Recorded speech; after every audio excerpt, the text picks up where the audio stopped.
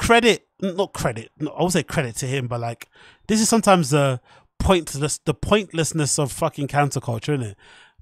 It felt like just the other day, Chris's whole world imploded with the Rolling Stones article, the documentaries, the girls phoning into other podcasts and laying bare their experiences and crying about it online and detailing it in gruesome detail and blah, blah, blah, blah.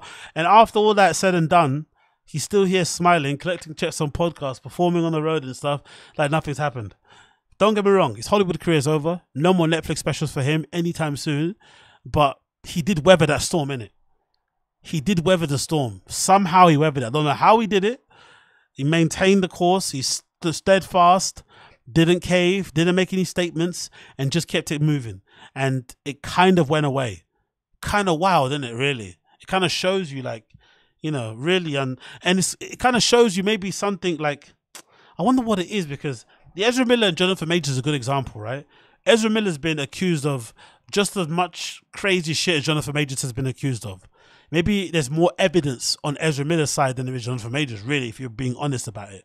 But they're two abusers or you know, have been abusive in their past. One person's career, you know, comes to a screeching halt in Jonathan Majors to the point where he's fighting for his life right now.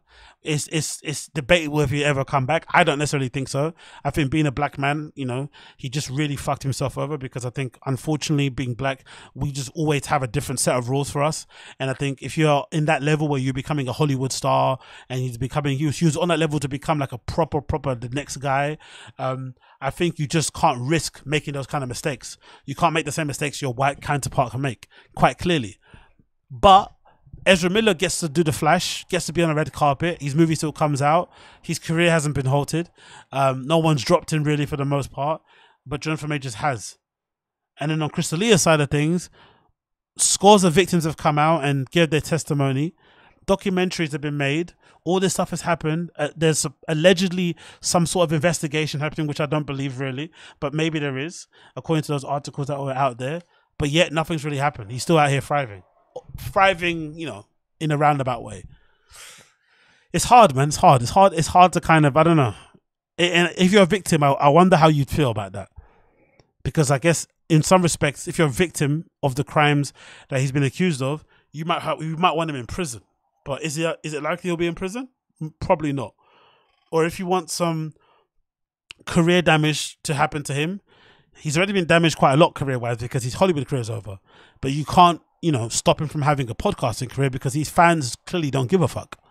And stand-up is the same thing. What are you going to do? You're going to stop the clubs from telling him to book him. But if he can bring fans there to pay for their tickets, like, why shouldn't they let him use the space?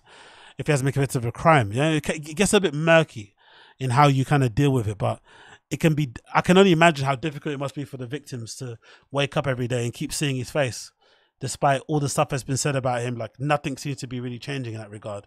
Bit wild. But anyway, let's